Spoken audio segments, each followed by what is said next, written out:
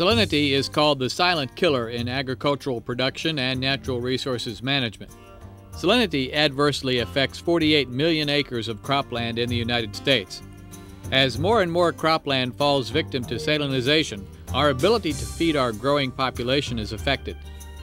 Salinity is becoming a non-reversible condition on our nation's lands. Salinity also contributes to desertification. Selenium in soil and water and other toxic ingredients present in saline seeps are increasingly costly to farmers. In the United States, almost a quarter of irrigated lands exhibit some degree of salinization, resulting in significant crop losses. As salinity increases in water supplies, it drives up the cost of maintaining good water supplies. In the Colorado River Basin of the western United States alone, costs of damages from dissolved salts exceed $300 million each year. Even areas that can afford to remove, reduce, or dispose of salts in the water supply find their costs are significant. We travel to two areas where salinity is a major problem: the Big Sky country of western Montana and the Imperial and Coachella valleys of California. In both areas, unique methods are being used to combat salinity and reclaim land that was formerly lost to salinity. In Montana, NRCS is working closely with the Montana Salinity Control Association to assist farmers with salinity problems on their land. On the Ryan Larson wheat and alfalfa farm in Great Falls, a CRP contract with NRCS provides for alfalfa and wheatgrass seeding.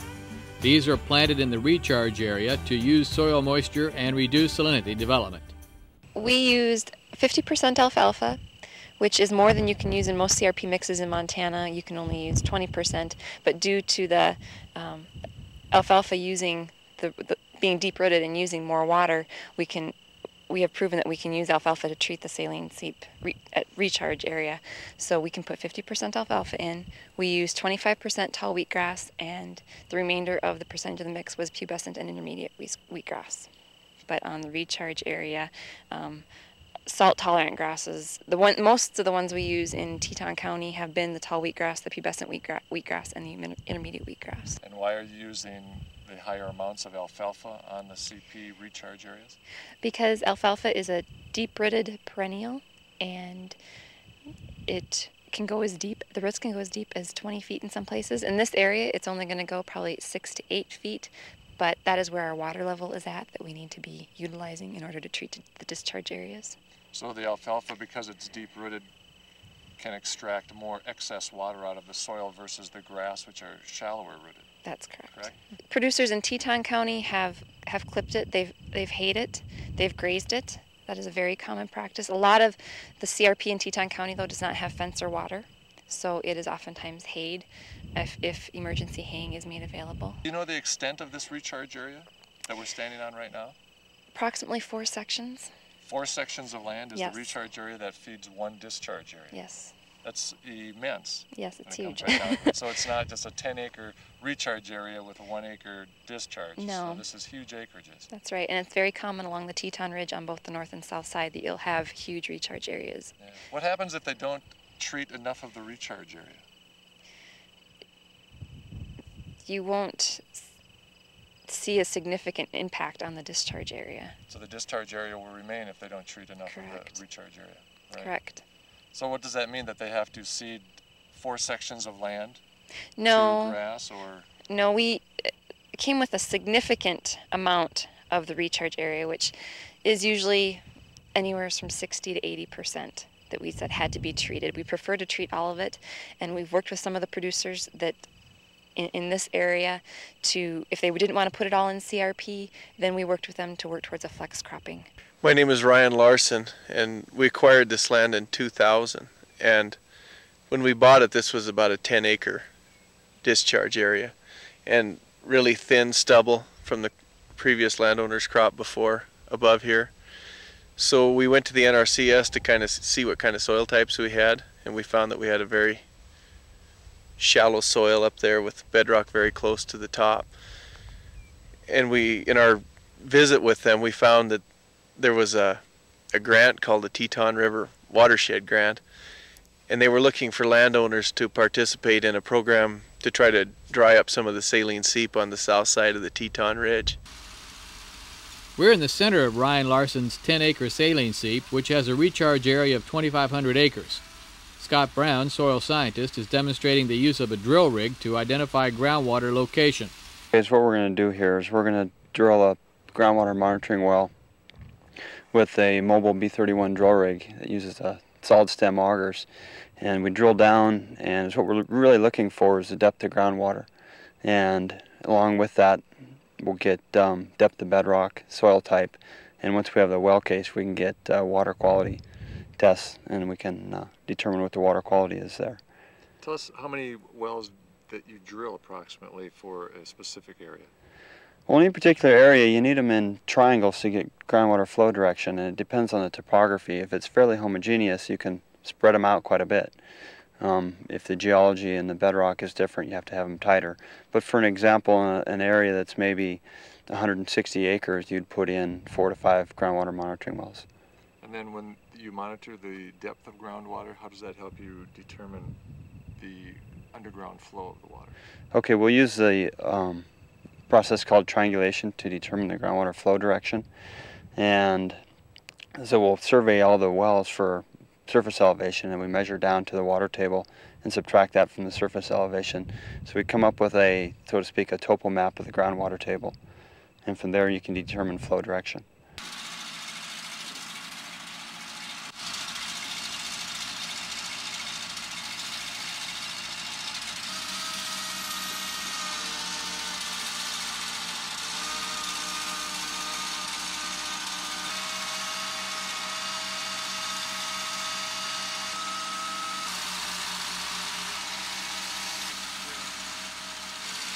Six-foot drill sections are added as they reach each corresponding depth.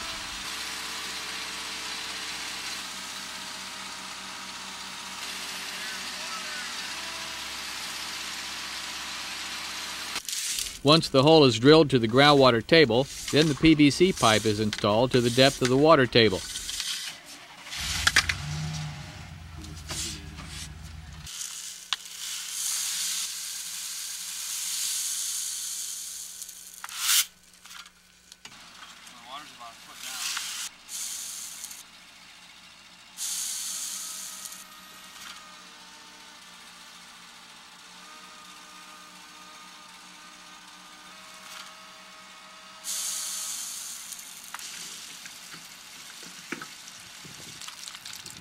Bentonite sealer is used to seal the well casing.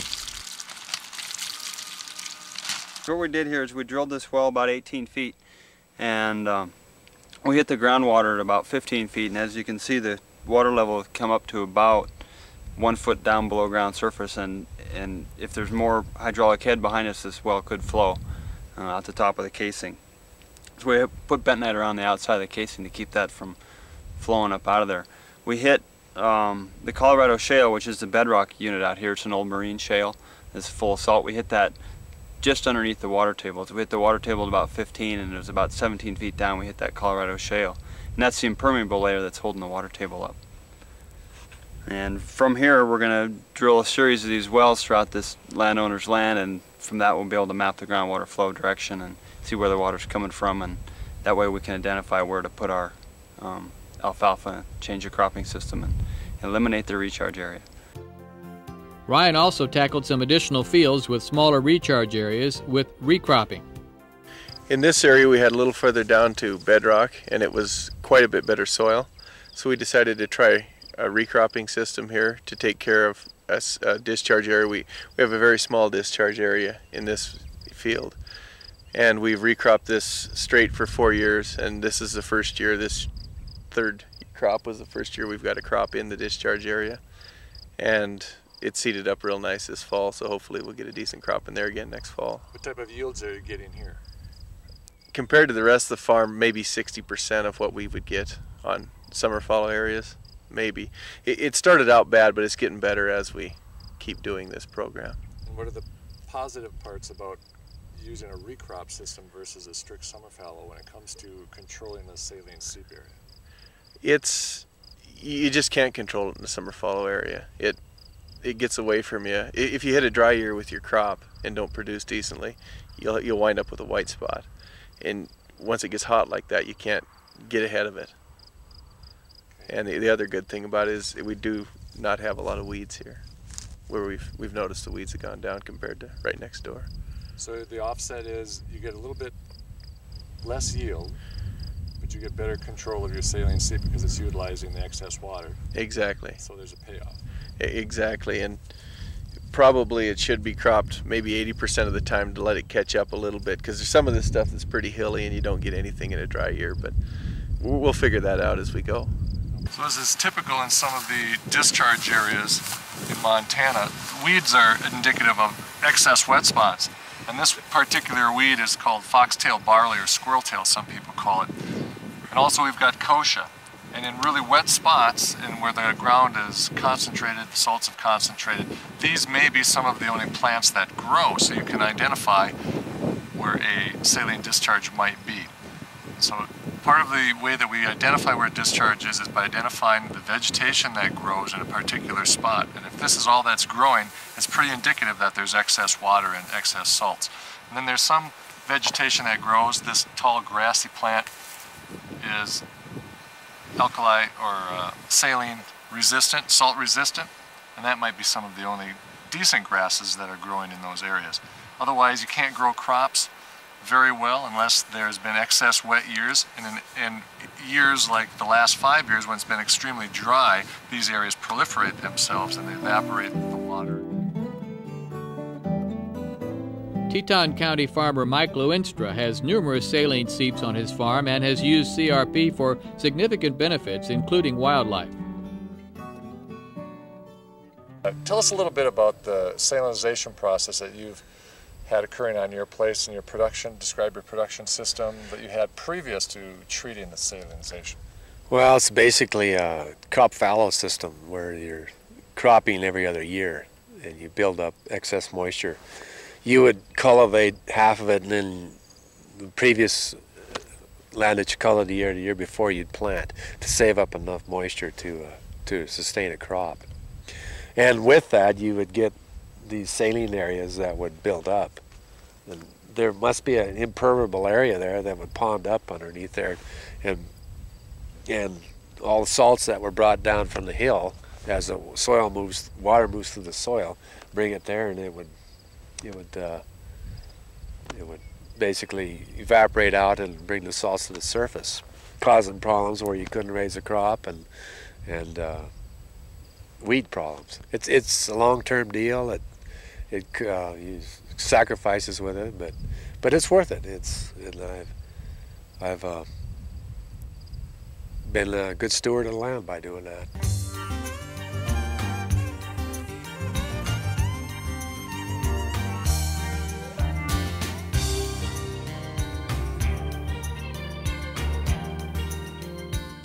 By having the grasses and a big block of area that aren't being farmed, you're able to have upland game bird and deer are able to lay out there without being disturbed and raise their young, and it's been great for wildlife. I have people hunt this all the time during the fall, and people come back yearly to do it. And they call me a month ahead of time. Can I come out to your place and hunt? And I says, yeah, sure. And yeah. It's been great for that. Here the plant Salicornia rubra has spread throughout this saline seep. It is one of the most salt-tolerant plants that exists in saline conditions. It is a halophyte and survives in 36,000 parts per million in total salts. It is a strong indicator of salinity.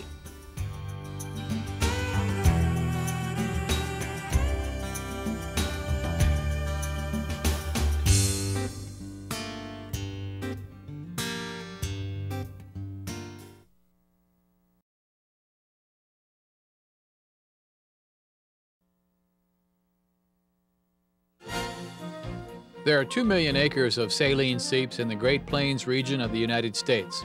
A large percentage of those saline seeps directly affect Montana.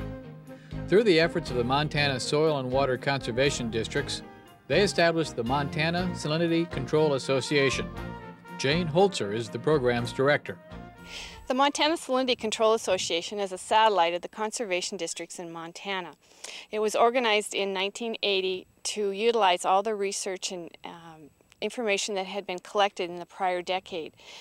Our program is set up to work on a site-by-site basis with individual landowners or on a watershed basis. And we've done that since 1980. And we've worked on thousands of saline seep acres and developed them using mostly USDA programs to implement the conservation plans. So you're primarily interested in delineating recharge in order to treat discharge?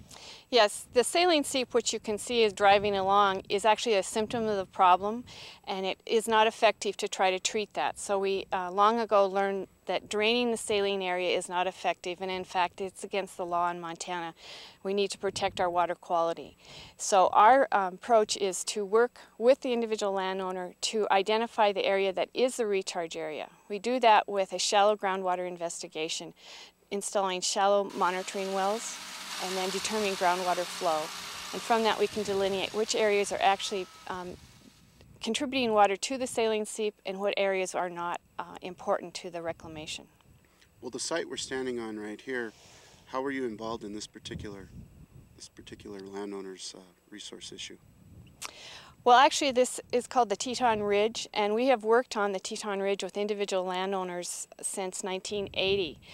And we worked with Ryan Larson starting in 2000, but interestingly enough, we worked with his grandfather many, many years ago when he worked with the old Soil Conservation Service and implemented some practices at that time. Recently, Ryan has taken over the management of the farm, and he was interested in reclaiming the saline land that he owned, plus some new land that he had just bought. So that's how we got involved with him.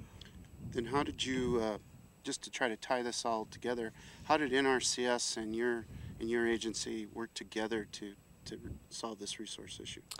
Well, the individual actually usually contacts us through the local field office with NRCS, and that planner will fill out a application for assistance, and then we contact the landowner and we do an initial review of the site, and from that we can determine whether or not it's something that we probably can help him with, or maybe using old aerial photos we realize that it might be a residual problem, and so from that then we can decide whether a groundwater investigation is important. So your primary emphasis is on man-made cause? That's right. The saline seeps that we deal with in Montana are what we call recently developed, primarily since the 1950s, when the crop fallow system became even more and more efficient. So we're dealing with land that was not saline prior to breaking it out of native range. And so the practices that we use reclaim saline areas that at one time were very productive cropland. I see. So what is the cost to the landowner to use your services? Our program is partially funded by the state of Montana, but they also mandate that we charge the landowners a user fee. So it's a fee to the landowner for the monitoring wells and the groundwater investigation. So it generally costs a minimum of $1,000, and it could be up to $3,000 depending on how large an area we're investigating. So is there a cost per well then to that landowner, or is it per investigation? It depends on the site. Generally it's per acre investigated. Through the Environmental Quality Incentive Program, there is cost share for the groundwater investigation, and then the identified recharge area is also given there's a best management practice to rotate the area that has been identified as recharge area, and there's a payment in lieu of the grain crops that they're basically giving up to rotate what is really their better cropland in the recharge area to a perennial forage. And in the Conservation Reserve Program, there's a special practice where that identified recharge areas can also be enrolled through the continuous sign-up program, but there's no cost share for that practice through CRP, so the landowner bears all of that cost. I see. However, doesn't it usually behoove the landowner to use some type of a ground investigation service to determine recharge? Well, it's the most effective way, and it's the most intense. And then the thing that we like about the monitoring wells is that in addition to identifying the recharge area, it's a good way to measure change. And so as they rotate the recharge area to perennial forage, it begins to utilize all the annual precipitation. So no more is going into the system. And also generally use alfalfa, but it can be any of the deeper rooted perennial grasses and alfalfa or other legumes that utilize all the moisture, and then they use the deep rooted soil profile moisture. So the groundwater gradually drops, and then within the saline seep, the water table begins to drop. And we're fortunate in Montana in that the chemistry of the salts are such that it doesn't destroy the structure of the soil. So it's very soluble, and the salts move up and down with the groundwater table. So your company also, or your agency also provides assistance with monitoring later on? Well, actually, it's very unique because the monitoring well become the property. They are owned by the landowner. And so while we are very involved in a follow-up and keeping track of what the project is, it's really the landowner's responsibility to measure the monitoring wells on a routine basis after we do the investigation. And it's that then that we can go back and look and see not only visually has the salt disappeared and are we able to grow something in the saline seep, but where's the water table? And long term it tells the people whether or not they can rotate out back to a cereal grain, which is what they primarily grow here, or in which most of the time they can. And so then it might be 10 to 15 to 20 years, but those monitoring wells are in place, and then they start to see when that water table might come up and when they might need to go back and seed the perennial forage in the recharge area. So your ultimate goal then is to affect change in the discharge area? Right, that's the area that is actually causing the economic impact to the landowner, and it's also the land that creates the degradation to the surface and the groundwater quality. A little bit about your salinity problems and how you dealt with them. We've had to attack the whole situation from several different angles, and it's taken several years. The main thing, I guess, is analyzing the problem you have, getting the monitoring wells and knowing what your situation is, what soils you've got. Under here there's a gravel layer that goes up and down. If it gets close to the surface, I've got a saline spot that it's real hard to control that. And then it'll dip way down and it'll be gone. We've got both irrigation problems and dryland salinity problems. They come both in the same place. There's water, groundwater higher than the canal. So sometimes it's blamed on the canal, and it's not always the canal. The canal doesn't, but then there's a gravel layer under the canal that can contribute. The canal can contribute to it also. So you compound things, and one of the things I've done, we've closed, well, clear from 3 miles over in the main canal, we would run the water out of that into a pump, and then the wastewater would run down the coulee. I've personally closed, I think, what they figure, about 3 miles of ditch by putting in flooded suctions right direct from the canal to the pump. I've saved, in one project, I saved over 1 million gallons a day of water, of irrigation water, which is quite a bit. Keep changing it around, putting in buried main line, changing from flooded to sprinklers, and then I've gone from the wheel lines to a couple pivots now, and that's all helped. even the pivots wheel lines. being more effective, more efficient. More efficient. I see you've got low pressure lines here. Yeah. I had a big, right just a little ways down the field here. When I had wheel lines, I would change them twice a day. And we even had, came out and we analyzed them, and I nozzled down. When I would get through the one low spot, it would start ponding up and then running. And then I got a wet spot down below. Now, after 2 years of the pivot, it's a fourth of what it was, and that's all seeded into grass, so it's not a problem anymore. I don't have any water running out of the field from the pivot. You actually had water running out of the field from the pivot before? At time, with the wheel lines, yeah. And flooding, yeah, we used to have water running all over. You had to have your wastewater. You'd run it across the field when it was to the end. That's when it was done, and you'd move to a different spot, but then it would run out to different places. So, yeah, there's a tremendous difference.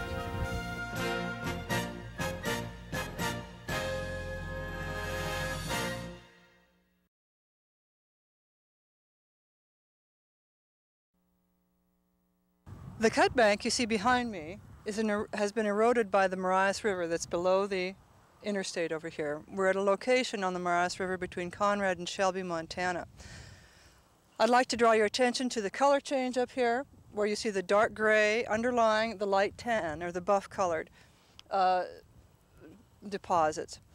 This is typical of the geology in much of the glacial triangle, major wheat-growing area of Montana, in that we have glacial till, which is the light buff-colored deposits overlying the dark gray material, which is Colorado shale. In this case, it's the Marias River Formation of the Cretaceous age. The Cretaceous, all these Cretaceous deposits were laid down by inland seas during the Cretaceous period. As such, they contain very high quantities of all types of salts, including nitrates, sulfates, sodium, calcium, and magnesium. The glacial, after the Cretaceous deposits were laid down, glaciers came down, and back and forth they worked the Cretaceous up, so there are lots of salts contained within the glacial till as well. In terms of dryland salinity, normally when we have native range or annual vegetative cover, we see that those salts are retained in the upper part of the profile in the soils.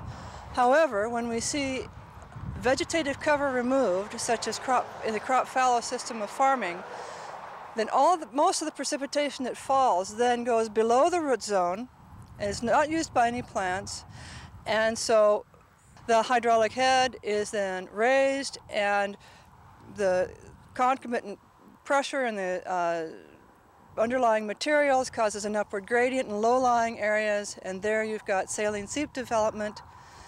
There are really two processes going on here. The first one is the fact that we've got naturally occurring salts that are present already from the Cretaceous age deposition and the subsequent reworking by glacial till, like the glaciers.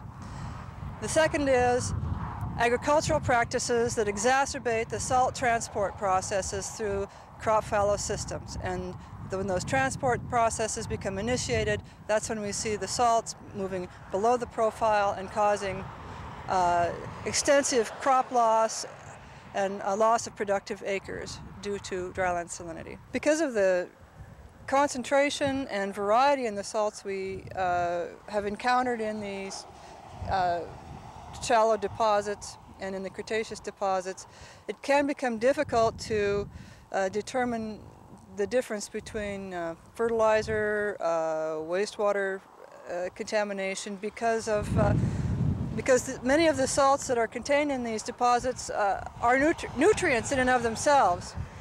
We see very high levels of naturally occurring nitrates, some phosphorus, a lot of sulfate, a lot of sodium, and so when these salts then are transported to waterways through groundwater surface water interaction, we can see the waterways then can become eutrophic because of increased nutrient influx simply from geologic sources. So Marvin, tell us the background of saline seeps in Montana and the northern Great Plains and when it became apparent. Well, actually we got started a large number of landowners down south of Fort Benton on the Highwood Bench. We're losing massive acreages of land on their farms, and so a number of agencies were called in to investigate and evaluate the problem, look at it, and that's where we kind of got started with the salinity research in Montana. And there was really 3 of us here from Agricultural Research Service and MSU and then Montana Tech, Bureau of Mines and Geology. And we worked together on that. So the Highwood Bench was really kind of the starting place on there. And the Soil Conservation Service at that time, which now at NRCS, also helped with the drilling rig and that to get us started, and the local DC there helped as well. And we've kind of identified the problem there and started working on it, kind of come up with a solution.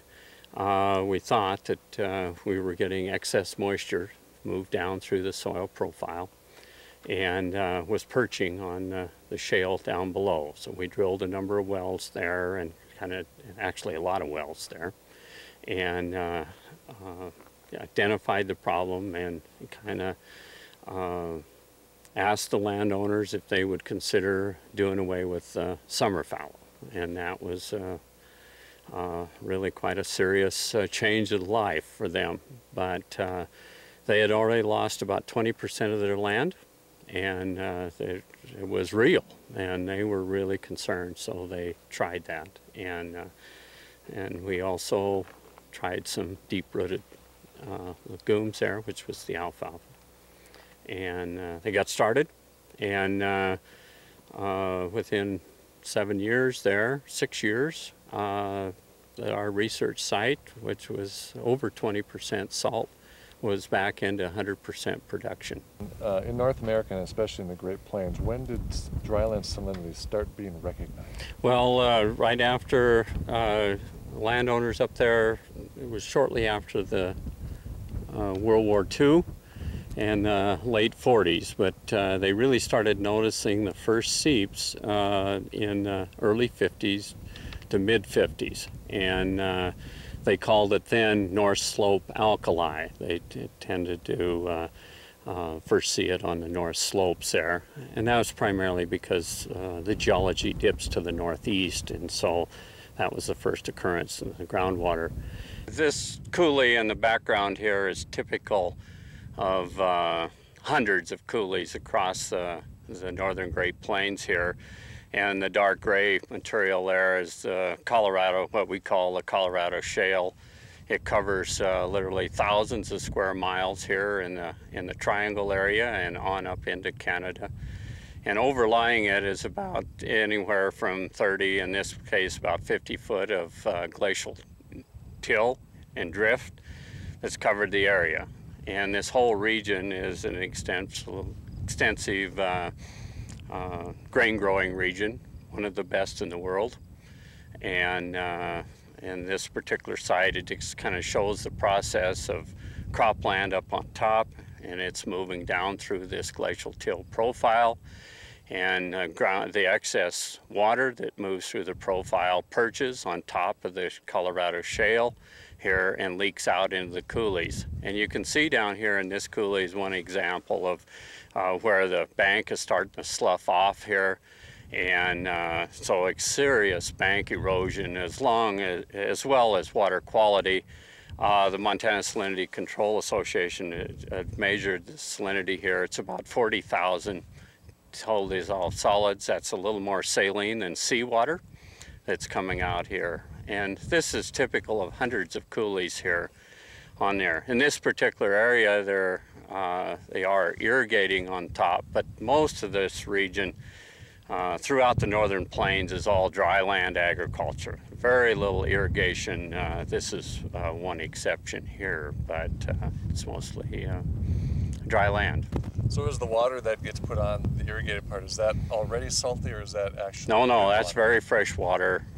Typically, I think salinity control said about 400 TDS. So we're going from 400 to 40,000. Glacial till typically has about 10% salt, soluble salt in it.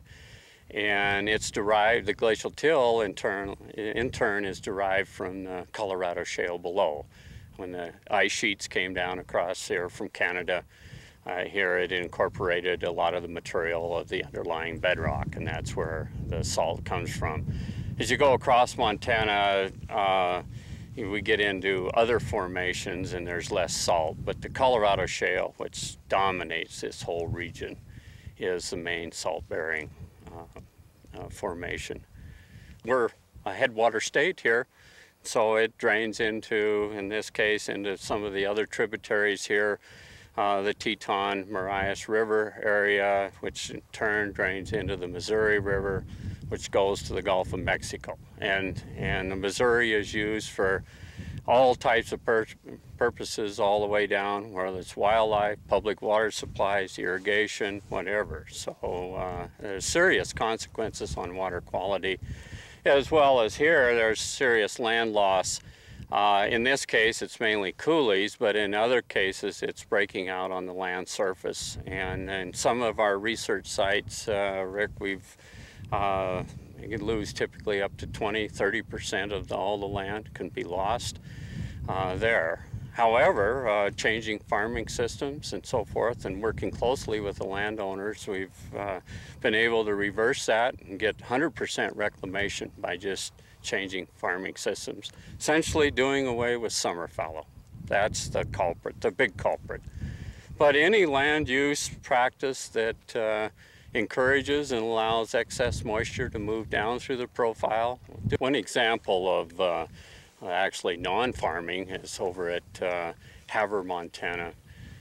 There is at the shopping center. They built a big asphalt pad out over one of the till banks there, and then they piled all the snow there, and it ran down through the cracks in the asphalt in the parking lot, and it's sloughing into the Milk River drainage there, and now it's within about 50 feet of the back end of the mall, and just one bank after another, or one slice is dumping into the coulee. So here again, it's same process, excess moisture moving down through that profile, building up on the shale below, and then coming out to surface and creating landslides and sloughs. So Marvin, in back of us you have a salinized area, as you can see. Tell us a little bit about how that got to be a problem and what we're looking at. Well, when you look a little further away from, you see all the grazing ground there in there, and so you think, well, geez, the seeps are coming out on grazing pasture land. But when you look a little further, back up onto the slopes there, you see all of the cropping, grain, summer fallow systems, and that excess moisture, again, the same process, moving down through the profile, hitting the shale below, and it's breaking out right at the till shale contact there in these drainages. And then once it breaks out there, then it builds and grows and moves down drainage. And this is probably a good example here is essentially, unless the landowner hauls the water in, there's no drinking water for the horses here or cattle. The cattle just won't drink it. They won't drink it. They're typically, they get used to it, and they know it's very saline, so they won't drink. They'll actually just thirst to death. Now, if the landowner would bring in some cattle, like from the Midwest or Chicago, or where is frequently they're ignorant and they don't know, and they'll run right down to the reservoir or the little pothole and drink it. And several instances I have seen, they've dropped over dead within 100 yards after drinking it. And it's typically, the story is, I lost my prize bull. Well, that's what they bought at Chicago or Omaha to bring here, and of course they just didn't know, went up out of Shelby. I was at one site, and they turned the bulls loose there, and they ran down to the reservoir and drank, and he was on a horse, the landowner, and he ran after him, and all 5 bulls were dead within 200 yards of the reservoir before he could get there on that to show this stuff is lethal. The first thing that we have to deal with is that we have water breaking out that's actually will kill our cattle, kill our livestock, and so we have to control some of that water just to make sure that we can graze that ground effectively.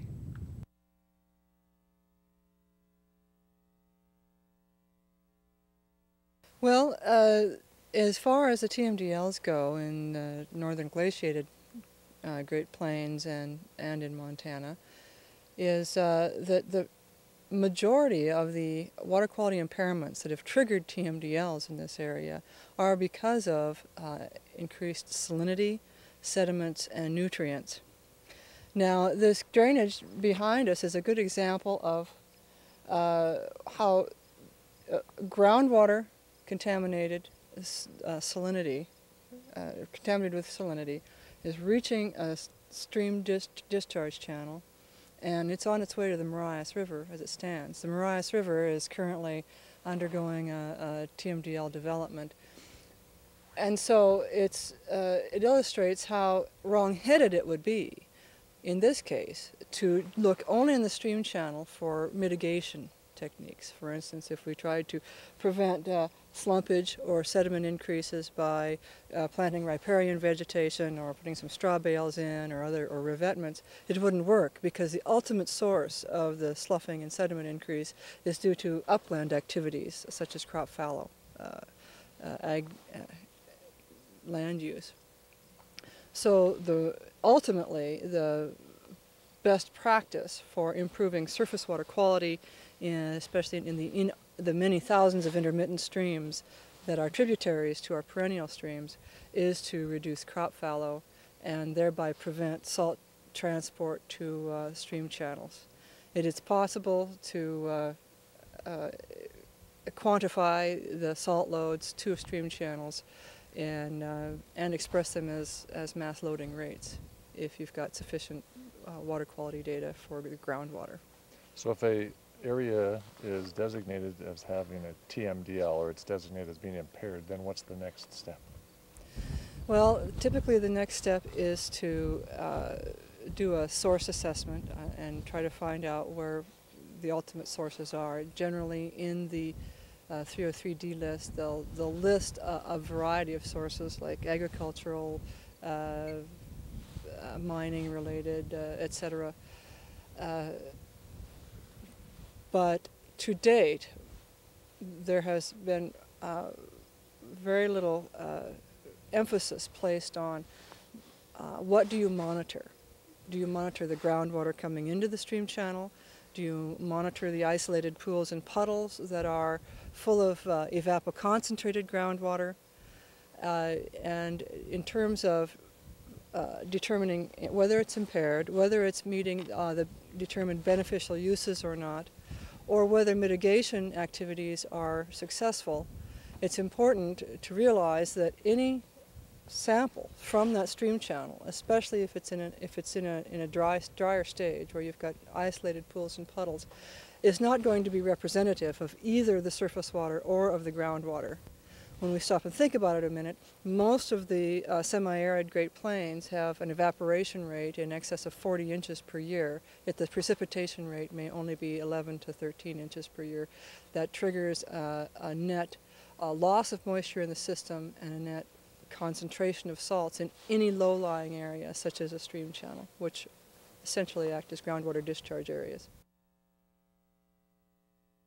One of the things that the Canadians have done is very similar to what's been done over the years with soil surveying, and of course during soil surveying, the surveyors pick up on the salinity that's in the soil and the subsoil, and try to make some assessment as to how widespread it is, how severe the salinity is, and eventually how it might affect the crop production.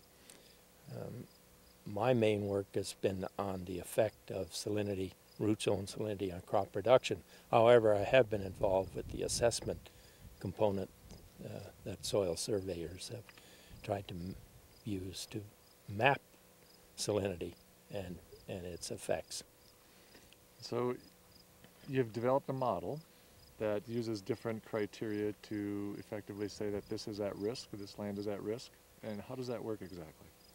Well, there's two forms to the model. One is a detailed physical process model that is sort of the basis for the more applied model, which then takes factors that are related and produced by the physical-based models and put them into a more applied model, which identifies climatic factors, soil factors, crop, different crops, whether they're annuals, perennials, and then topography, that is the geomorphology and lay of the land, because these are all factors with respect to how a particular parcel of land will be at risk for salinization unless good land management and land use practices are used. And then with this model, how might somebody use the model to effectively treat salinization? Well, it identifies lands and fields, particularly from an agricultural point of view, which one has to be very careful on the way in which it is cropped.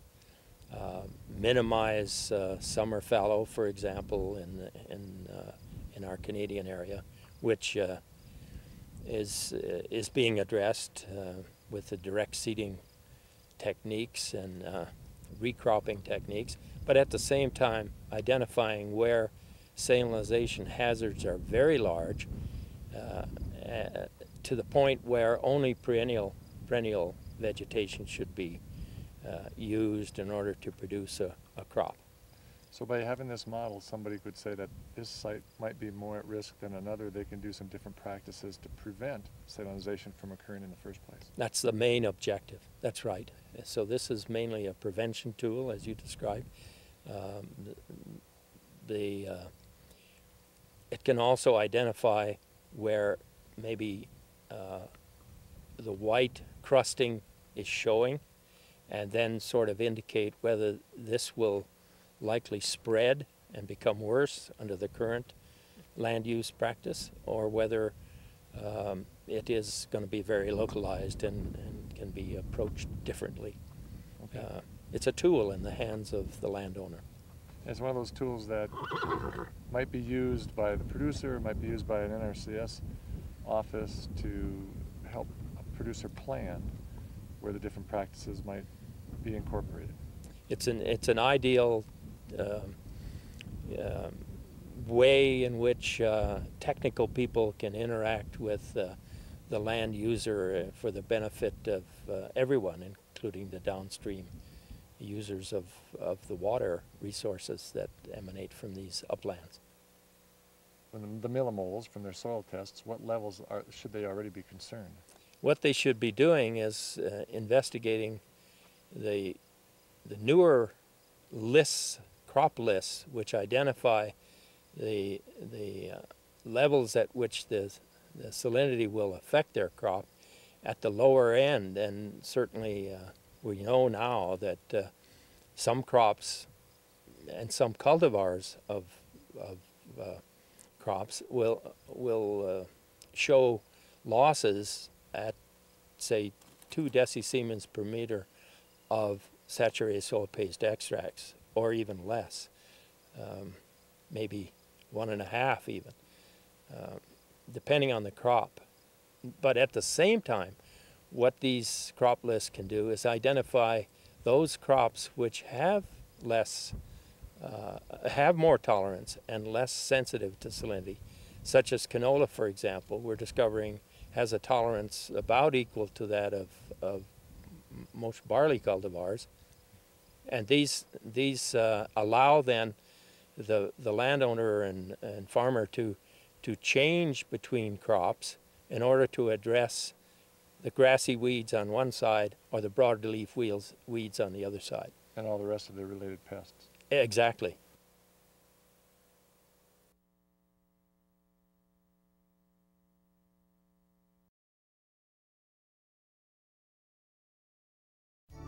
Agriculture represents a significant portion of the economy in California, especially irrigated agriculture. Agriculture's impact on California is huge. In fact, if California were not a part of the United States, it would be considered the fourth largest economy in the world. California currently has 1.3 million acres of severely impacted saline and sodic soils. The number of acres of impacted land is growing by 7% per year. In the Coachella Valley in Southern California, NRCS District Conservationist Sam Aslan discusses the local agricultural economy. In Coachella Valley, salinities could range from ECs of 150 to 1. And we have various ranges of ECs. So what we plan to do is find out what the farmer is going to grow, and then survey the field, try to modify the salinity, leach it, change the chemistry of the soil and the soil quality so that particular farmer could grow the crop that he needs to grow. Coachella Valley produces about $340 million worth of agriculture produce. And the salinity can be devastating at times depending on the field. We could lose 10% of our production up to 90%, or it could be a total failure. Depends on how good of a job they do during reclamation. Reclamation process deals with possibly slip plowing. It deals with drainage installation. It deals with how they leach and how much amendment they put. We like to see them use sprinklers to leach because it's easier to handle. They can move the sprinklers rather than flood. We could be a lot more efficient in leaching. So it all depends on how much of an attention the farmer pays to his reclamation, how he does it, how efficient he does the reclamation process. It all turns into dollars at the end. Are y'all doing a lot of tile drainage to facilitate the desalinization? Yes, tile drainage is necessary part of the equation. Without a drainage, as you may know, we can't reclaim the field. That's a necessary part. That's correct. What about tailwater recovery pits or? We do use those in some fields.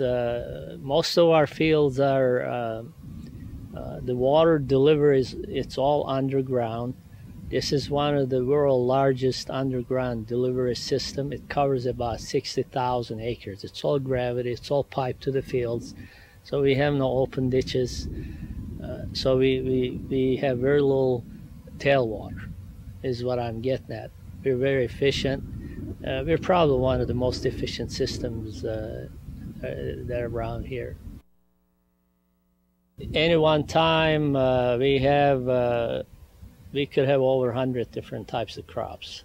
We have herbs, winter vegetables, broccoli, all kinds of peppers, jalapenos, bell peppers, yellow peppers, green peppers, red ones, all sorts of different vegetables and fruits, table grapes, dates. We're the most major date producing region in the United States. So there are all kinds of activity here all the time. In addition to our crops, we have 150 golf courses within 20-mile radius. That covers, we feel there's about 50,000 acres of irrigated turf here. Salinity problem could happen in golf courses. It depends on what kind of soil they were built on. And we do go out to golf courses on occasion. The process is the same. We drive the tractor, gather the data, produce the map, and this is mostly done on greens.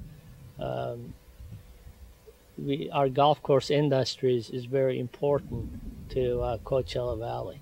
Out of the total 70,000 acres that we irrigate, there's about 40,000 acres that has tile drainage, and it's all a closed system. Most of our tile drains are installed at 6 feet depth. They're approximately, on the average, 150 feet apart. And what it does, our tile lines work as taking when we leach, they take the excess water and the salt, drain it in the Salton Sea. What about water reuse? Do y'all reuse any of that water? We don't use tile drain. Once it's drained, the water goes into the sea. Basically, that's a fresh water that we're putting into the sea. So we do not reuse this water at this time because we need to augment the sea. So there's no mixing of fresh and saline waters in any? No. Aslan also discussed the use of the electromagnetic gamma ray meter, the EM38, used to measure salinity, and its role in conservation planning in the Coachella Valley. We do a lot of electromagnetic field sensor surveys. To do that, we take thousands of readings out in the field. And one of the main reasons we do this is because of better precision farming and salinity control. What we used to do about 20 years ago, we used to carry this EM probe up and down the field by hand, set it down, take the readings. Well, since then, as you can see, the unit is mobilized. We can drive the unit up and down, get a map for this particular field, and we know exactly how we need to leach this particular field. Whether we're going to leach half of it, 25% of it, or we're going to leach the whole thing. As you can see, this saves us a lot of time and water and amendments. It saves the farmer, believe it or not, thousands of dollars because precision farming is the thing now. The rig you see behind me is one of the Salinity Laboratory's second generation salt sniffers. We built this particular rig back in 1999, and it's designed to do two things. It can do EM surveys and soil sampling. The EM38 meter that you see is carried in the back on a tail sled, and when you're doing an EM survey, that will be deployed on the ground, and the driver will be driving it back and forth across the field. That EM data is logged up into a data logger in the front that merges it with a GPS unit and GPS data. And the driver has complete control over how that data is collected and when it's turned on and off. When they're done with the survey and they download the data, they can use the EM data to decide where to soil sample. At that point, this rig can go back into the field, and the soil sampler on the front then becomes the primary unit, and they drive back to specific locations and collect soil cores. So the rig is designed to serve both purposes. Right now what we wanted to do was run through a demonstration of how you calibrate an EM38. And basically this is done in 3 steps, where we're first going to put the unit on the ground and null out the in-phase component.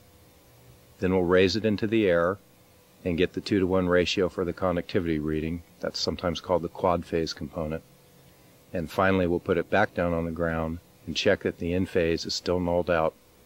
Once those 3 steps are completed, the unit is ready to be taken out in the field and used. So here we're going to do the first step, which is nulling out the in-phase on the ground.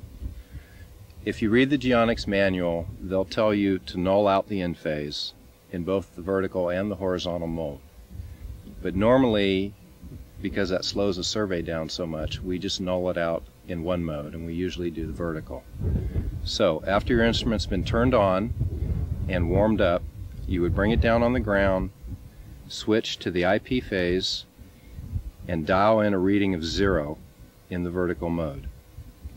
I'm doing that here right now and have just gotten a 0 reading. At this point now, we'll switch back to the QP phase and raise the unit up to calibrate it. In step 2, what we're trying to do is achieve a 2-to-1 reading.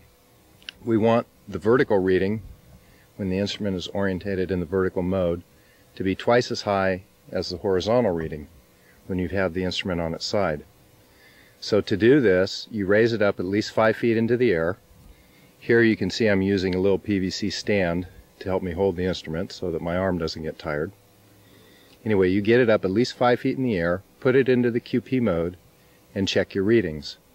If you don't have a 2-to-1 ratio, then at this point you would adjust the QP dial and start changing the reading until you get a 2-to-1 ratio.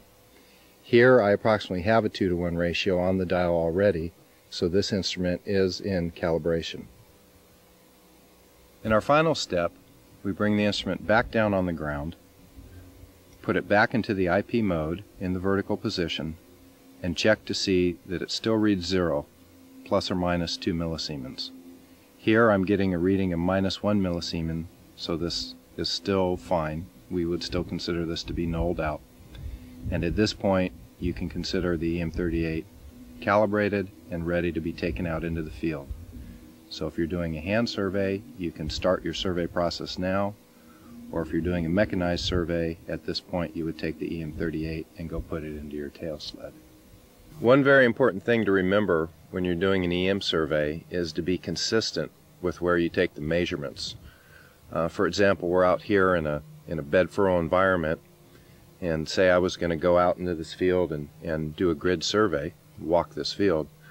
I want to take my EM readings in the same location with respect to the bed furrow each time. So I could choose to take them here up on the top of the bed, or perhaps I would want to take them here down in the furrow, but I would always want to be consistent with the measurements. And when you first get out to look at your field that you're going to survey, you want to appraise these sorts of situations and figure out where you're going to be taking your readings, and always make sure you take them in the same location. The first thing I do is I contact the grower or whomever in charge of that field, get permission, and I go out there the day before I'm going to do the survey. I dig potholes anywhere from 6 inches down to 18 inches, and I check for moisture, and I need to have at least 50% field capacity in the soil. That way the readings will be very reliable. I'll pick up, if any salinity is down there, it'll be picked up by the signal being sent down into the soil. Once I do that, I go out there the next day, if the field has enough moisture in it, and I set the rig up just like it is in the background, and I determine if I'm going to go 30, 40, 60 foot, or some kind of a measurement in between the runs. At the beginning, at the end of each run, I turn the data logger off so that we don't record any unnecessary data. As I turn around and start the run again, I turn the data logger on. The data logger is the one that's recording the information that the EM is picking up out of the soil, and that's being logged in the TDC1. That's the GPS data logger that we have. The production of dates as a crop occurs only in California in this country because of the state's unique climate, soils, and water quality. In the Coachella Valley, the use of the EM38 technology is extremely important for helping farmers produce healthy dates. When we first we surveyed this field with the EM technology, this was an 80-acre field. We found out that the center portion of this field was extremely salty, around 120 decisiemens per meter. And our suggestion was, of course, to reclaim it first before they went ahead and planted date palms over here. And obviously they didn't take their time in reclamation. Sometimes this does happen when folks have a lot of money. They get in a hurry. So they did plant date palms, and in this particular field date palms, offshoots failed because of the high salinity. They didn't only fail once, but this was planted twice and has failed twice. So our suggestion was to plant ornamental palms because they're a lot more salt tolerant. As you can see the results, ornamental palms are doing real well. In the portions of the field that are less saline, date palms are doing real well. As you can see the field behind me over here, the date palms look very uniform. Reclamation process has taken place here. Soil is adequately treated. ECs that we're facing over here right now is right around 4 decisiemens per meter. From initially it was 120 decisiemens. And there's a reclamation process has to take place. Initially what we're looking at is land leveling, breaking up the compaction and the stratification of the soil, which we face with in Coachella Valley. That usually requires a slip plowing down to 5 feet deep and installation of tile drainage. Normally it takes about 2 seasons of cover cropping. We're looking at summer season, possibly cowpeas, Sudan grass, and winter season we're looking at some kind of a clover with barley. Now we're thinking if we can grow 2 seasons of cover crop, with cover crops not only provide a lot of biomass, but they also provide a lot of CO2 into the ground, which becomes carbonic acid, aids in the process of reclamation. In addition to land leveling and all other cultural practices that we do, we're also looking at application of, on the average, 10 tons of gypsum per acre before you can get any kind of a reclamation going. So normally we do all those things. Sometimes in a field like this you're looking at 10 to 20 acre feet of water per acre to get the salinity levels to where you want.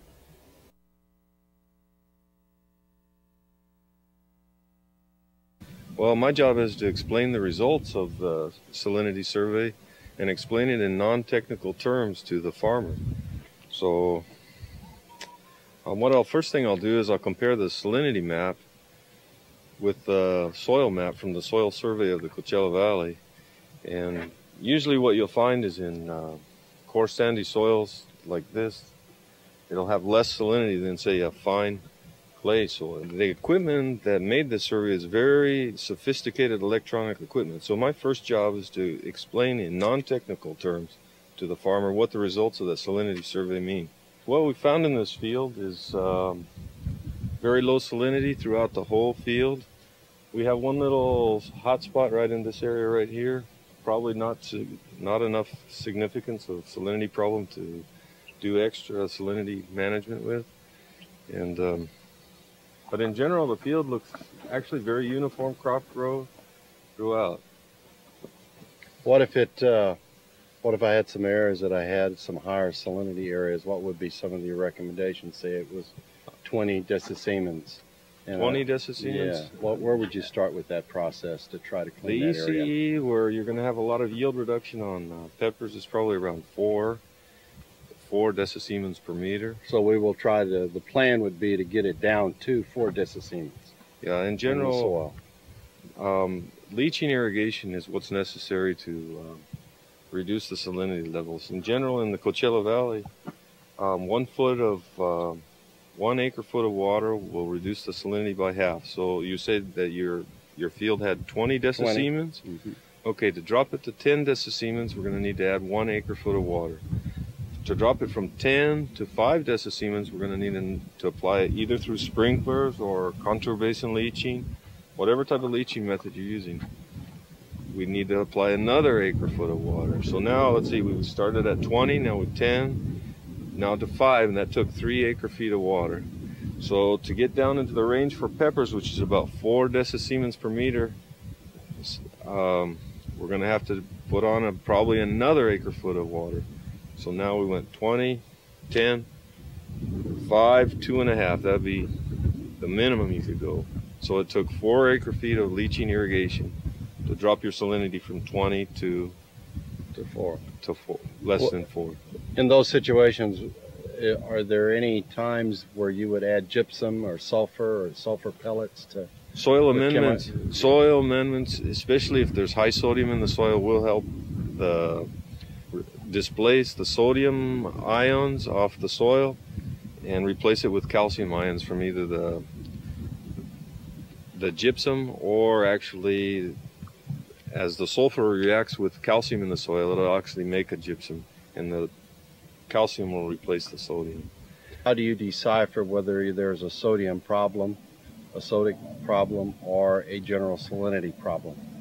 Usually that takes extra laboratory tests for gypsum requirement to determine what the actual level of sodium. This is just giving you a general conductivity, as the name says, electromagnetic conductivity meter.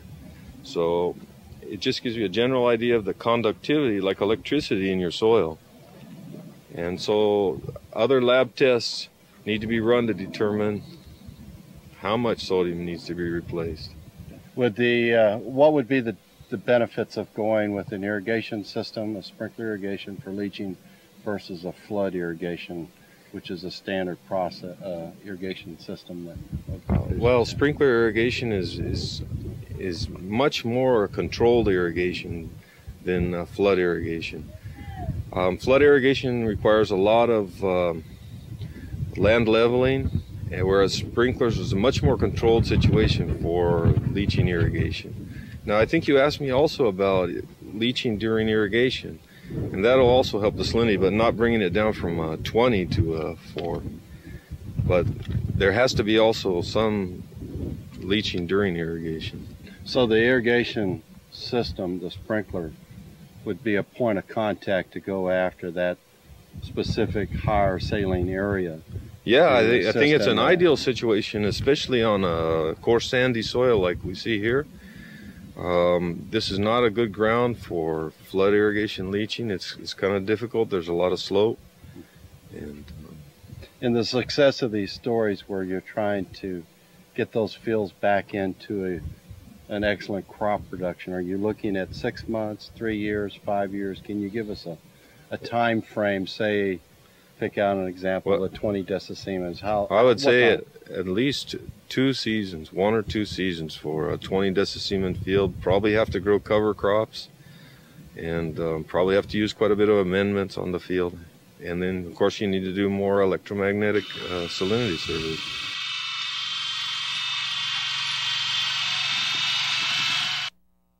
Well, this is the Imperial Irrigation District's salinity assessment vehicle, and we lovingly call it the Salty Dog.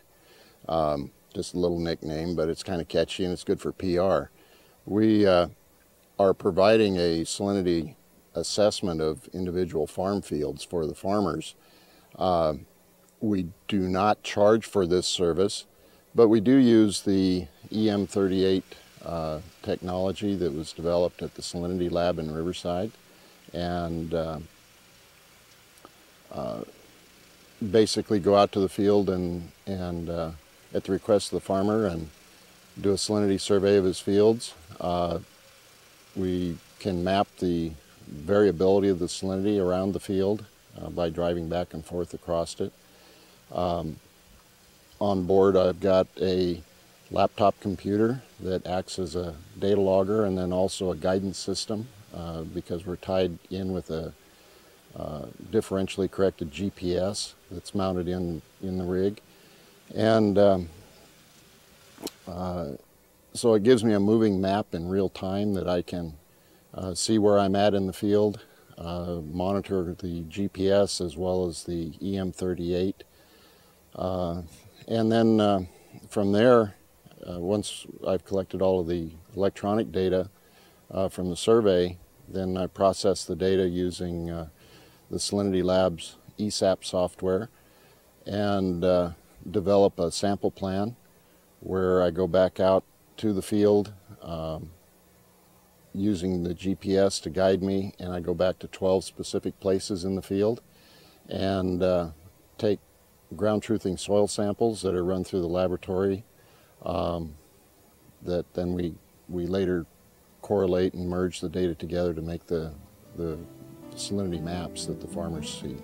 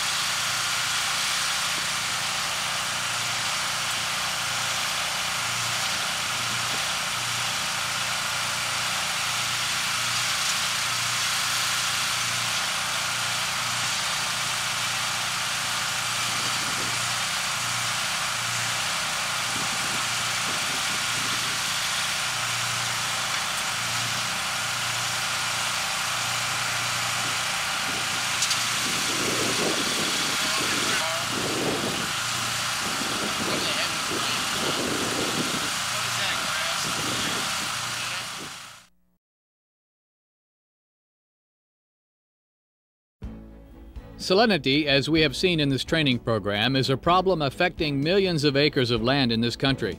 It can be a persistent, stubborn problem that takes the right conservation techniques applied at the right time to reduce or eliminate saline seeps and the effects of salinity on the land.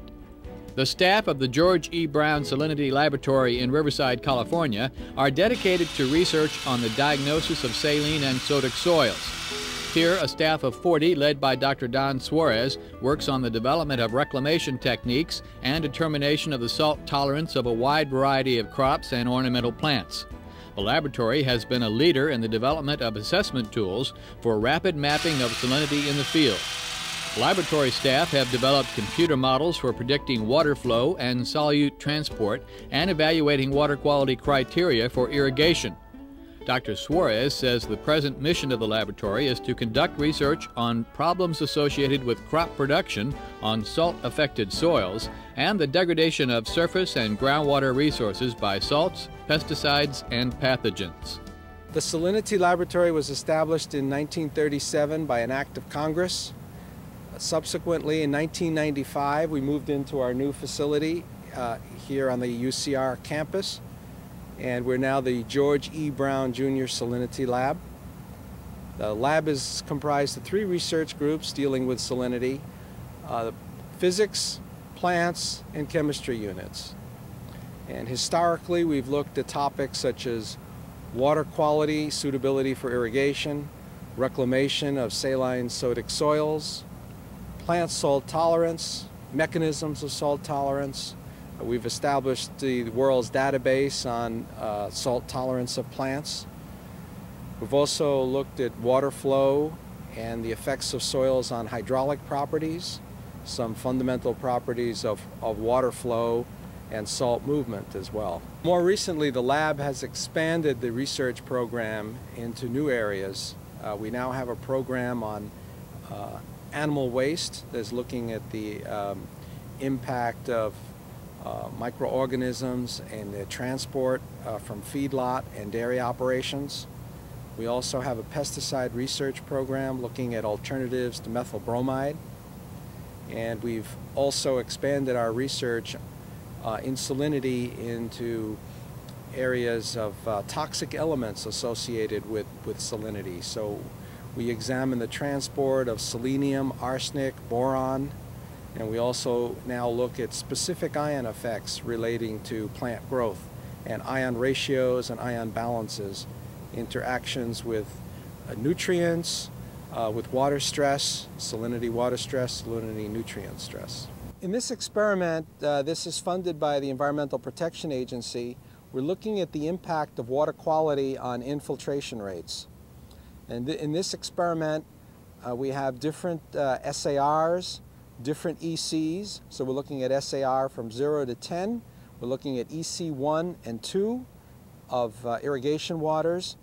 And we're examining the interaction of the irrigation water and rain. Previous experiments on infiltration and the effect of SAR and EC have always focused on a system that only considered the irrigation water composition. What we're doing in this experiment that's unique is we're sequencing rainwater, which is distilled water, with the saline and sodic irrigation waters of different qualities. What's unique about this experiment is that we're looking at the interaction of rain as well as the irrigation water. Previous experiments on water quality suitability for irrigation have examined only the impact of the irrigation water on the infiltration rates. And in this experiment, we're looking at distilled water as the rain, and then we're looking at saline waters of various compositions being irrigated sequentially. So we do alternate putting on about an inch of rain, and then the next irrigation cycle, approximately a week later, depending on water needs of the plant, then we sequence with the saline water for irrigation, and then we do another rain sequence. The rainwater, again, is distilled water. We've simulated raindrop intensity impacts, that is the energy of rain impact, and also raindrop size with this rainfall simulator. In this experiment, we're looking at the salt tolerance of peppers, 2 varieties of peppers, and we're also looking at the impact of different ion compositions on the plant response. As an example here, we see this is sodium chloride at 0.21 megapascals osmotic pressure. Right next to it here, we have the same salinity level, 0.21 osmotic pressure, 0.21 megapascals. This is sodium sulfate, and this is sodium chloride, and so we can clearly see here the effect of chloride ion toxicity on these pepper plants. This is a good illustration of a varietal difference in response to salinity, where these plants that are grown in a mixed salt composition, the ACE peppers are doing much better than the Yankee Bell. Here is another manifestation of ion toxicity. In this case, the excessive sodium in the irrigation waters result in a calcium deficiency, which is shown here very clearly on some of the other fruit as a blossom end rot, a very serious problem with various crops like tomatoes, peppers, cucumbers perhaps. We've seen in this experiment, as well as many others, that salinity affects not only the total biomass of the crop, but the fruit production as well, the fruit quality. Sometimes fruit color and texture are affected by salinity as well.